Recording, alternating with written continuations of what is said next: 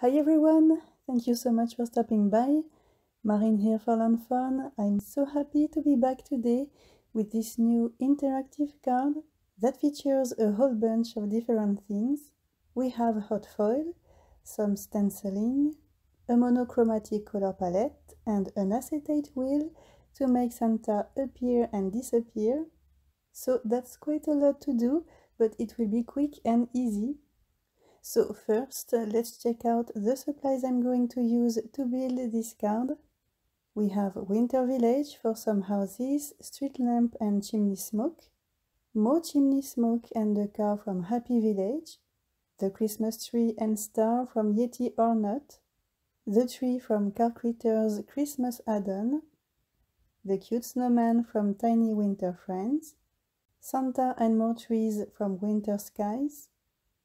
My greeting is from Ho Ho Holidays. I'm going to use the gorgeous snowflake background hot foil plate, the reveal wheel die set, and the smallest everyday sentiment banner. So let's color all those cute images first. I'm going for a monochromatic palette, black, gray and white, with some red accents here and there.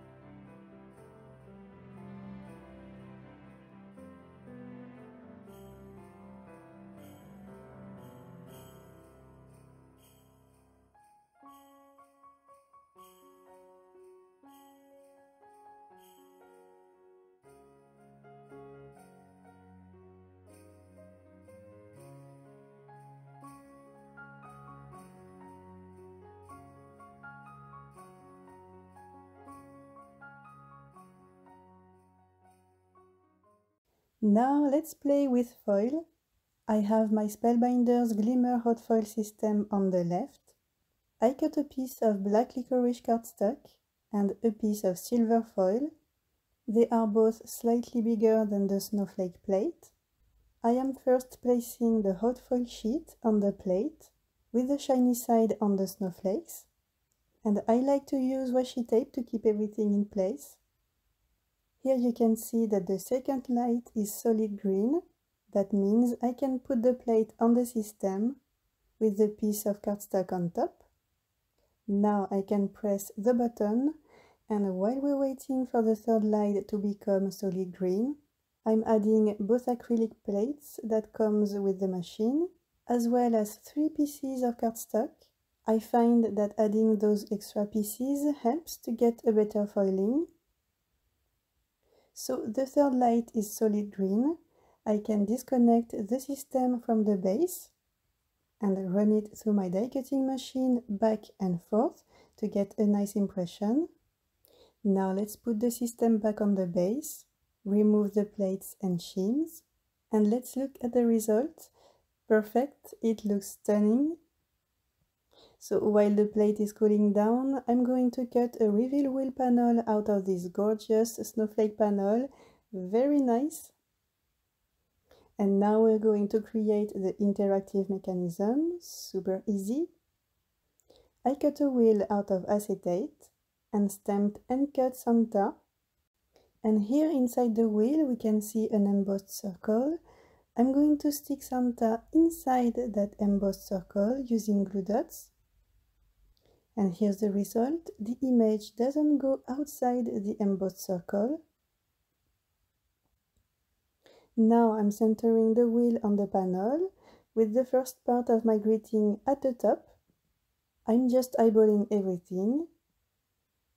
Here I am marking the center of the wheel using a pencil, and I'm going to poke a hole on that pencil mark. Here we go. Next, I'm putting a brad into the wheel and then into the panel. I open the brad to keep both pieces together, and the interactive part is done. See, super easy. Next, I cut a wavy border as tall as when you turn the wheel, Santa can hide behind it. See, just like so. But this border needs some details and colors. I'm going to create a pavement texture using the brick stencil along with hickory smoke oxide ink, but I want to keep it quite soft, so I'm applying the ink with a light hand.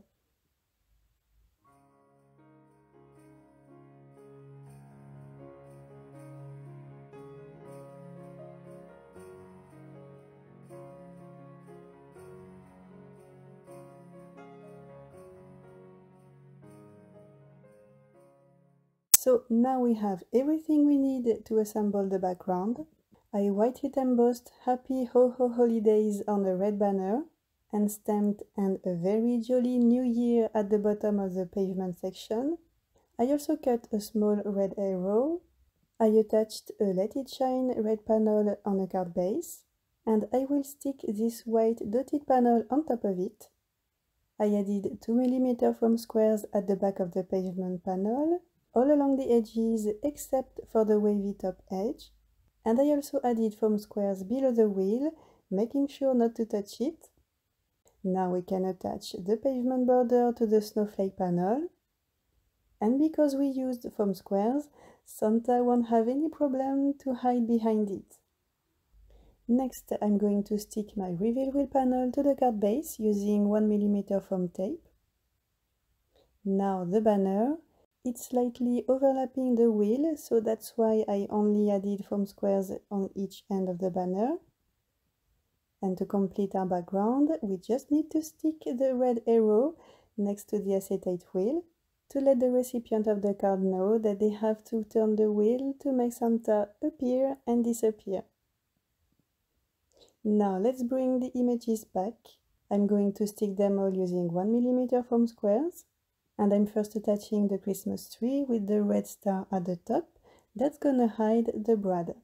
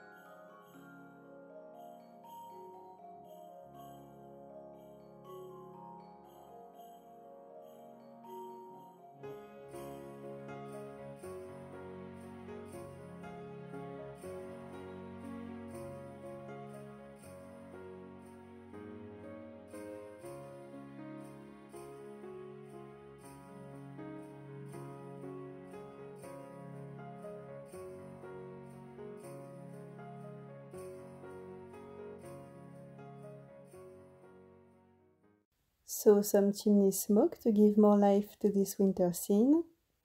As always, I added highlights and details to the images using a white gel pen.